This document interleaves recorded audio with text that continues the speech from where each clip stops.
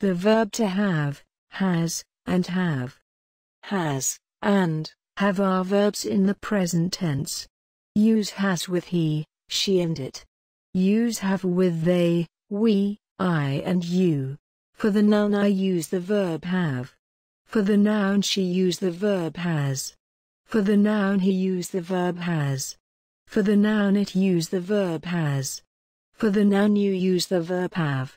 For the noun they use the verb have. For the noun we use the verb have.